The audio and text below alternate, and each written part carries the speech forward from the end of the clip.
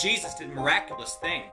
He walked on water, he multiplied bread and fish and fed thousands, he cast out demons, he healed the sick, and he even raised the dead. As awe-inspiring as these things are, we shouldn't be surprised that Jesus did any of these things. After all, Jesus is God and he can do anything he wants. I'd be more surprised if he didn't do any of these sorts of things. But the fact that Peter walked on water is pretty cool. Peter wasn't divine. He wasn't omnipotent. He was just an ordinary guy. Yet after he asked Jesus, Peter stepped out of the boat and walked to Jesus on the water. And even though he began to sink when he was afraid, the fact that he even stood on the water for even a moment is pretty cool. But I wonder what gave Peter the boldness to ask Jesus for this experience in the first place. We don't have any reason to think that Jesus told him to have the kind of faith that walks on water. And none of the other disciples asked Jesus about walking on the water, not even when they saw Peter doing it. But Peter, often impulsive, often unpredictable, asked Jesus not only for permission, but for a command to come out of the boat and walk to him on the water. When's the last time you took a bold step of faith? We need to step out with Peter's boldness of faith more often. I personally tend to play it safe, being careful to act wisely and thoughtfully. But sometimes God calls us to do things that don't make sense, and we need to be willing to pursue such experiences like Peter did, so that all who see it would glorify God. God bless you, and see you tomorrow.